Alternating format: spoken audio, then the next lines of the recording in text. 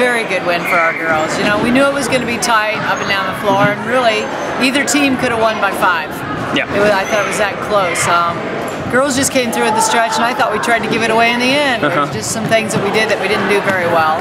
And hopefully we'll keep getting better as we go. So overall, just kind of talk about this conference overall. I mean, IKM Manning beats you, Tri-Center beats them, you beat Tri-Center. This looks like it'll be a pretty good race down the stretch. I know, it all kind of evens everything out now, and you can put anybody back in charge, so we'll see. Mo Valley might be able to do something with that too, so there might be 3 or 4 of us, but they're definitely those 3 right now. I know last year you were a very balanced team, depended on what night. It looks like it's about the same thing this year so far? Yeah, it's going to be that way. Gracie was sick today, so that didn't help. She came to school. I think she was in school today, but yesterday she wasn't in school, so and she just couldn't get up and down the court, so that will be helpful the next time around, because when she's playing well, she's been playing well for us too. Talk about Kaylee a little bit down low. Good night for her, really both sides of the ball. Kaylee plays well and plays hard all the time. You never have to worry about her going full speed, and she's getting some.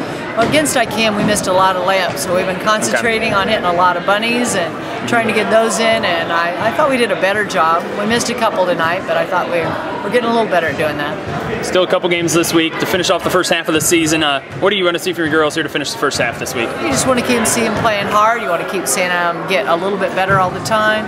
We're trying to work on blocking out better, getting the defensive, hustling after, getting some more offensive boards. So your whole game needs to keep improving.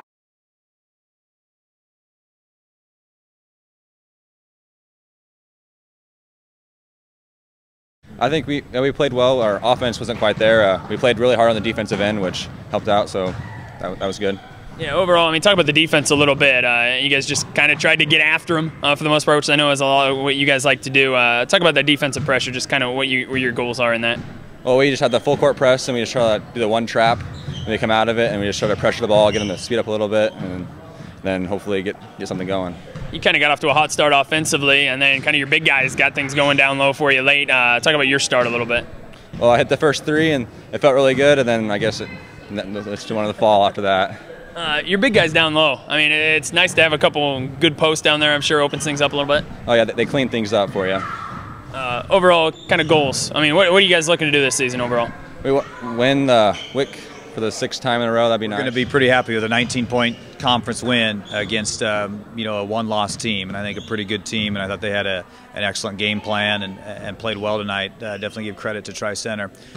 We brought our defense tonight, and there's a lot of aspects about our game that we probably don't feel good about, and I'm sure our guys don't, and that we'll get better at. But we brought our defense, and we're able to grind out a win. Talk about your bigs a little bit. They just kind of sealed it for you there at the end on the offensive end, scoring for you. Talk about those two. Yeah, it starts with those two, with Jake and Trey, and it makes everything so much easier. It makes our guards' job easier. They play the game the right way, and they play. I think they play hard for the most part too. And it makes we want to run our offense inside out. We want to try to get a lot of post touches and get those guys the ball as much as we can. Defensively, you just kind of got after them. It was kind of how I took it, I guess. Overall, is that kind of the game plan against most teams then for you guys? Well, yeah, we wanted to limit layups, I think, number one. And, we were able to force some turnovers tonight, but I thought more importantly, they didn't get very many easy things. The easy ones they got were on the offensive glass. I thought we probably could have blocked out a little better. But I was really happy. Our help side defense was great. Our early help was great. We were really locked in defensively. I thought that was probably as well as we followed a scouting report as we have all year too. I mean, our guys were really focused on that end. A couple games left to finish up the first half. I know they're back-to-back, both conference games. What do you need to see from your kids here this final week of the first half?